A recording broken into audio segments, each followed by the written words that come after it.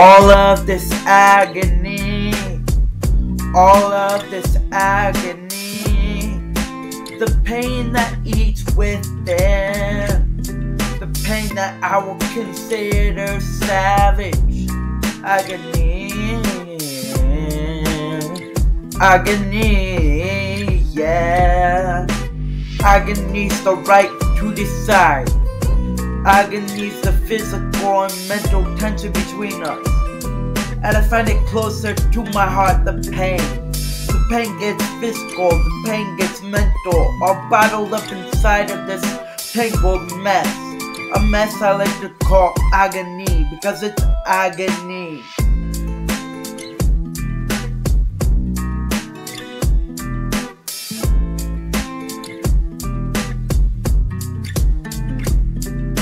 And I'm so confused, so confuzzled, just angry with myself, and angry over myself with agony.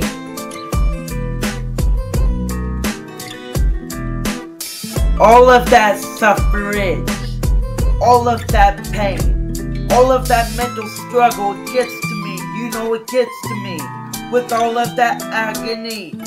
With all of that blasphemy, it's agony, yeah, it's agony.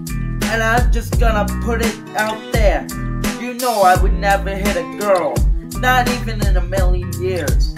At least I'm not like some. At least I'm not like some.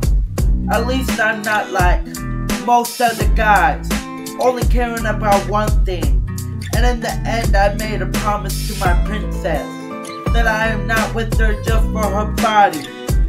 I said to her, the same thing I will say to you.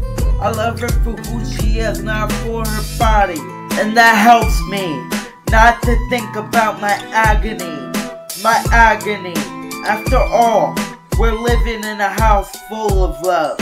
Oh. Yeah. It's never about the agony.